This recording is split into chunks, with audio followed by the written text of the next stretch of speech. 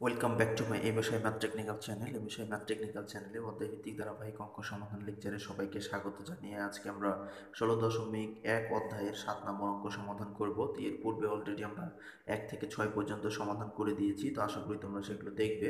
তো এখানে 7 নম্বরে যে অঙ্কটি আছে, একটি সমবাহু ত্রিভুজের একটি সমদ্বিবাহু ত্রিভুজের সমান সমান বাহুর দৈর্ঘ্য 10 মিটার এবং ক্ষেত্রফল 48 বর্গ মিটার হলে ভূমির দৈর্ঘ্য নির্ণয় করো। আমরা জানি যে সমদ্বিবাহু হলো যে ত্রিভুজের দুইটি বাহু সমান থাকে তাকে সমদ্বিবাহু ত্রিভুজ বলা হয়। তো যে দুইটি বাহু সমান, এই বাহুর দৈর্ঘ্যটা হচ্ছে 10 মিটার এবং এর ক্ষেত্রফল হচ্ছে 48 বর্গ মিটার। তো এর ভূমির দৈর্ঘ্যটা নির্ণয় করতে হবে, অর্থাৎ আরও একটি বাহুর দৈর্ঘ্য নির্ণয় করতে হবে। তো এখন আমরা এটা নির্ণয় করবো। তো এই প্রশ্নের আলোকে আমরা একটা চিত্র অঙ্কন করে নেব, তাহলে আমাদের অঙ্ক করতে খুবই সহজ হবে। তো এখানে আমরা একটি সমদ্বিবাহু ত্রিভুজ অঙ্কন করেছি, এ বি সি একটি সমদ্বিবাহু ত্রিভুজ। আমরা এই বাহুটা ধরে নিয়েছি এ। তো এটা যদি এ হয় তাহলে এটা অবশ্যই হবে, কারণ এইটা এবং এটা পরস্পর সমান বাহু। তো এই বাহুর দৈর্ঘ্যটা হচ্ছে 10 মিটার।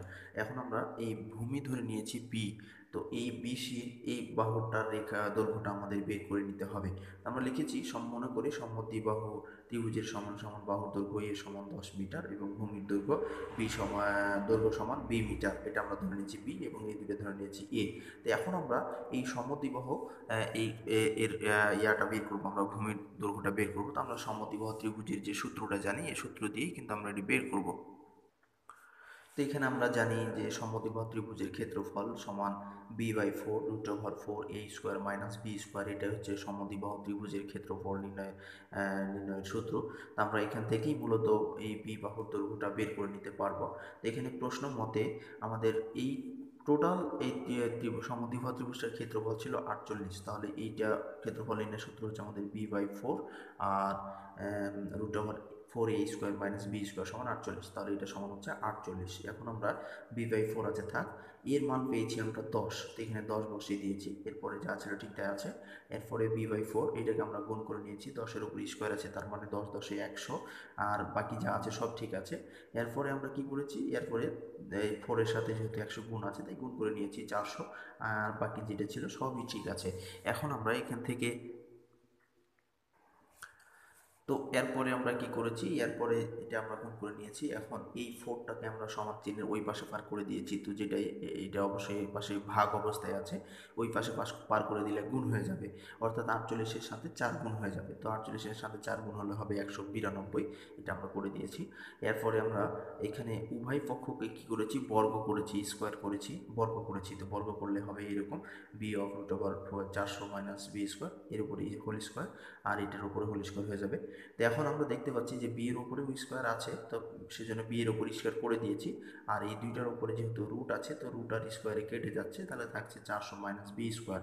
আর এই পাশে 192কে 192 দিয়ে গুণ করলে হবে 36,864 হবে।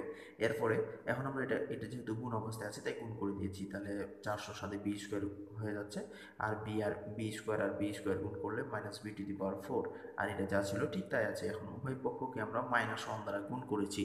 এই জন্য -1 দ্বারা গুণ করেছি যে এই যে b⁴ ছিল মাইনাস, এটাকে আমি সামনে নিয়েছি। তো এটা সামনে নিলে মাইনাস চলে আসতো, এই জন্য কি করেছি, -1 দ্বারা উভয় পক্ষকে আমরা গুণ করে দিয়েছি। তো এরপরে আমরা এটাকে -1 দ্বারা গুণ করে পেলাম b⁴ মাইনাস 400 বি স্কোয়ার আর মাইনাস 36,864। তো এখন আমরা এইটাকে সমান চিহ্নের বাম পাশে নিয়ে চলে আসবো। তো এখানে বাম পাশে নিয়ে আসলে হবে, এটা তো আগে থেকে আমাদের ছিল, এটা মাইনাস অবস্থায় আছে, তাহলে এই পাশে আসলে প্লাস হয়ে যাবে সমান 0। তো এখানে আমরা দেখতে পাচ্ছি যে একটা উৎপাদক হয়েছে। তো এই উৎপাদকটাকে আমরা করব এখন।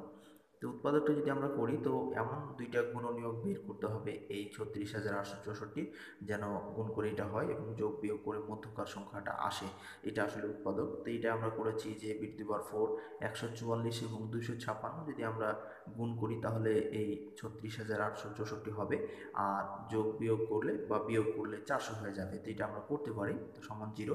এখন আমরা এই দুটোর মধ্যে থেকে কমন নিয়েছি, বি স্কোয়ার থাকছে বি স্কোয়ার মাইনাস 144, আর এখানে আমরা 256 কমন নিয়েছি, তাহলে থাকছে বি স্কোয়ার মাইনাস এ প্লাস এ মাইনাস, আর 256 দ্বারা এটাকে ভাগ করে পাবো 144 সমান 0। তো এখন আমরা দেখতে পাচ্ছি এই দুটোর মধ্যে থেকে কমন নিয়ে ফেলবো, তাহলে বি স্কোয়ার মাইনাস 144 এইটা এবং এটার মধ্যে থেকে একটা, আর থাকছে তাহলে বি স্কোয়ার আর মাইনাস 256 সমান 0। এখন এটা সমান 0, আবার এটা সমান 0। এখন আমরা আলাদা আলাদা করে মানগুলা বের করে নেব। তো এইটা আমরা, এটা সমান একবার 0, আবার এটা সমান একবার 0। তো এইটা সমান যদি আমরা বি স্কোয়ারকে রেখে দিই 144কে পাশে পার করি তাহলে প্লাস হয়ে যাবে, অর্থাৎ প্লাস 144। এরপরে এই স্কোয়ারটাকে যদি আমরা এই পাশে পার করে দিই তাহলে রুট হয়ে যাবে, অর্থাৎ বি সমান রুট ওভার 144। তো 144-এর রুট যদি হয় তাহলে আমরা পাবো 12। এটা তোমরা ক্যালকুলেটরতে হিসাব করে বের করে নিতে পারবে। আর এখানেও একই অবস্থা, বি স্কোয়ার রেখে দিয়েছি, 256 মাইনাস ছিল, এই পাশে পার হয়ে গেলে প্লাস। এবার বিকে রেখেছি, স্কোয়ারকে পার করলে রুট হয়ে যাবে, তো 256 রুট হবে 16। তো আমরা বি সমান তাহলে ভূমির দৈর্ঘ্য পেলাম 12 অথবা 16, এই দুটো আমরা পেয়ে গেছি। তো এটি আসলে আনসার হয়ে গেছে। তো আশা করি তোমরা খুব সহজে এটি বুঝতে পেরেছো। তো ধন্যবাদ এতক্ষণ ধৈর্য সহকারে ভিডিওটি দেখার জন্য। যদি তোমরা কিঞ্চিত পরিমাণ উপকৃত হয়ে থাকো তাহলে অবশ্যই ভিডিওতে একটি লাইক দিয়ে কমেন্ট বক্সে তোমাদের মতামত জানিয়ে, আরও অঙ্ক জানার বিষয় থাকলে তোমরা লিখে জানাবে। তো আর যদি চ্যানেলটি সাবস্ক্রাইব করে না থাকো তাহলে অবশ্যই সাবস্ক্রাইব করে সবার মাঝে শেয়ার করবে। ধন্যবাদ ধৈর্য সহকারে সাথে থাকার জন্য।